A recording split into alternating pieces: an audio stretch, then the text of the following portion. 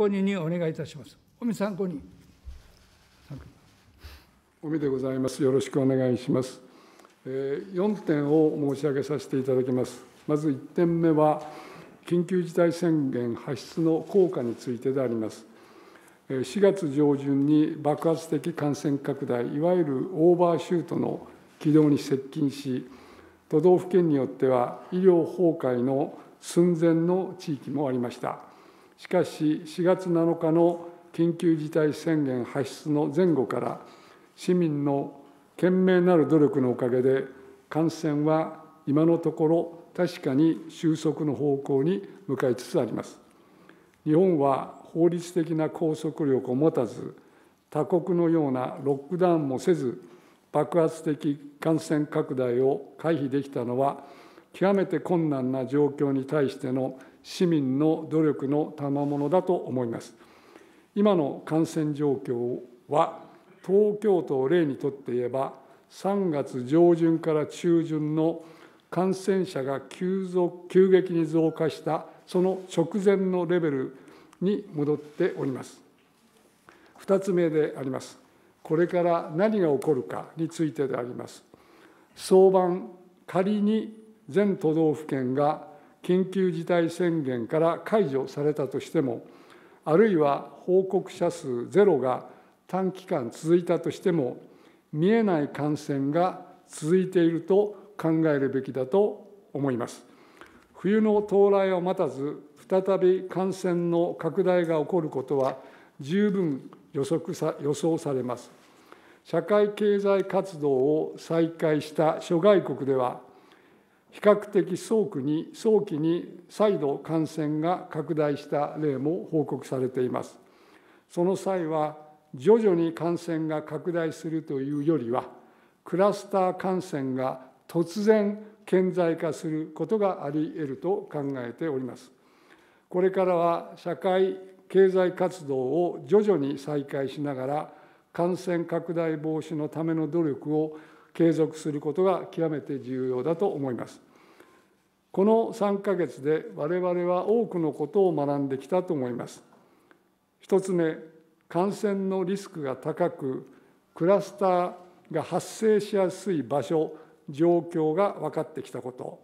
2つ目、身体的距離の確保、フィジカルディスタンスの確保、マスクの着用、手洗いの実施など、基本的な感染対策が感染防止に有効であること。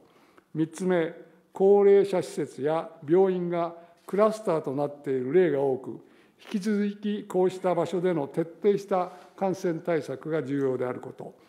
こうした点を十分注意しながら、社会経済活動を徐々に再開していくという、いわばメリハリのついた対策が求められると思います。3番目は、各都道府県の知事にお願いしたいことであります。感染状況、医療の供給体制、検査の体制などのさまざまな指標を国の支援を得ながら定期的に評価していただき、感染拡大の兆候があれば、速やかな対策を取っていただければと思います。また、感染拡大に備えて、医療提供体制や感染検査体制の強化、発熱外来のさらなる増設、保健所体制の強化など、今までと変わりなく強いリーダーシップを取っていただければと思います。最後に国にお願いしたいことであります。医療機関、保健所、自治体の職員の皆さんは、極めて困難な状況の中、日々、懸命な努力を続けていただいております。国としては、地方自治体を尊重しつつも、今まで以上にこうした現場に対し、支援をしていただければと思います。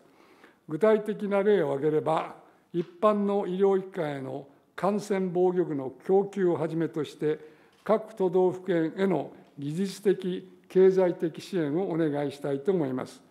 また、迅速抗原検査については、その精度の評価及び PCR 検査との役割分担について、さらなる検討をお願いしたいと思います。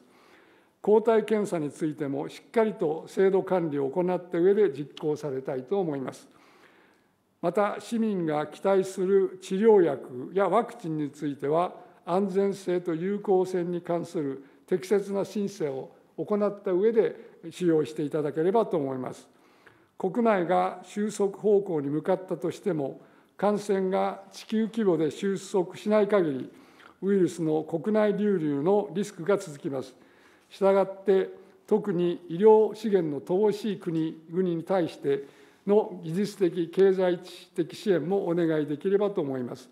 最後に、これまで日本が取ってきた政策について、諸外国から誤解を受けることがないよう、しっかりとした説明をお願いできればと思います。以上でございます。ありがとうございました。ありがとうございました。次に脇田参考人にお願いいたします。脇田参考人。